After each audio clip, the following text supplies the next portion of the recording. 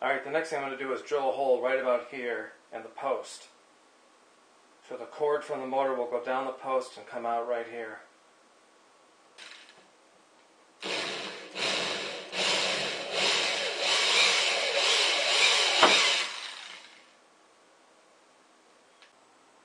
Okay, and this part's optional, but I'm going to go ahead and solder the wires right onto the motor, just for a good tight connection.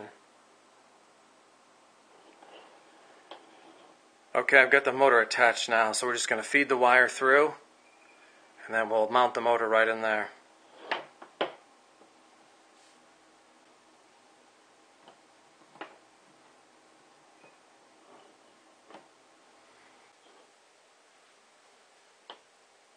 And when you drop it in, just like that. Now this motor is just a tiny bit smaller than this opening, which is good. It fits right in there, but it's a little bit loose. So I'm going to wrap some electrical tape or duct tape around it a couple times and then put it in there.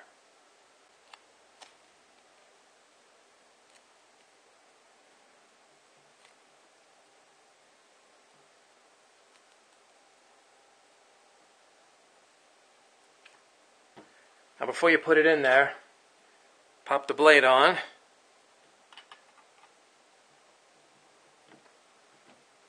It's on there really good.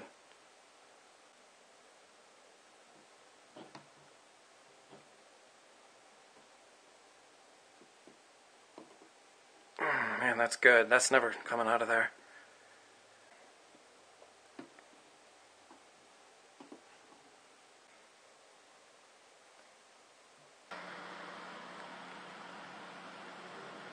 Now that immediately starts producing power.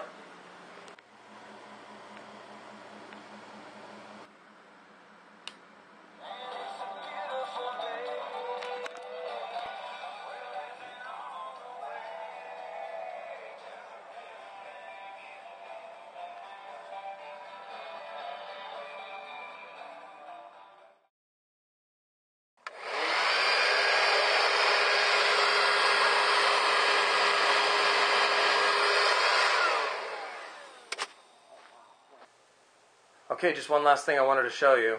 This is the basic setup if you want to run AC off this.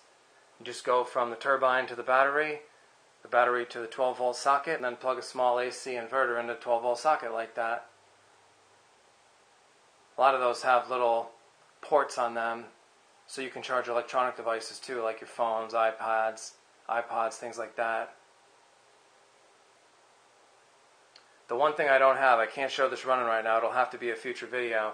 You do need a small charge controller to go between the turbine and the battery. You can't just do a direct connector, the battery just tries to run the motor.